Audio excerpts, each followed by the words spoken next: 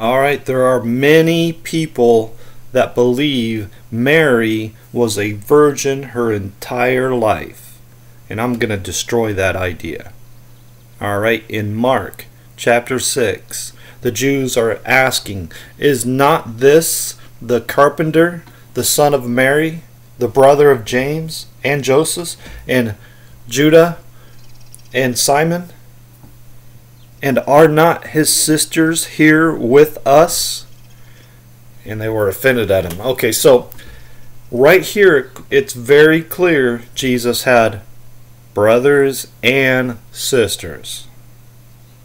Okay, now that obviously when you're throwing in the son of Mary, the brother of James, that ties the boys and the girls with Mary.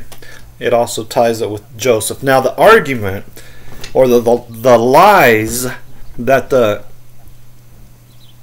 liars will say is that Joseph had children before he was with Mary.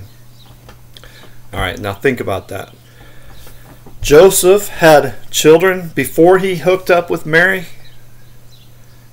So all these are Joseph's children's and not Mary. Okay, James, Joseph, Judah, Simon, and all the sisters.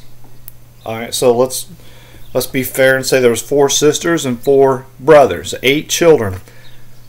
Joseph had 8 children before he hooked up with Mary. Now think about that.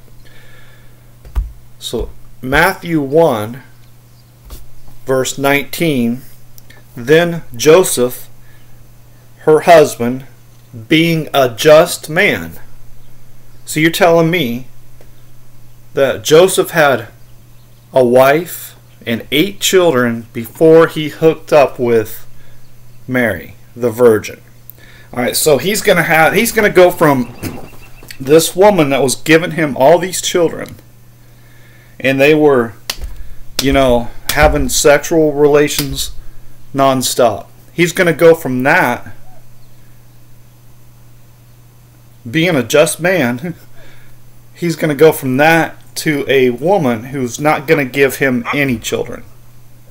And not only is she not gonna give him any children, she's not going to give him any sexual activity whatsoever.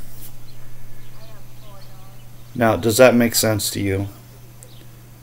No, it's ridiculous.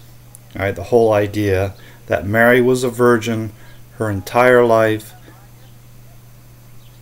let's just be honest. It's stupid. Okay?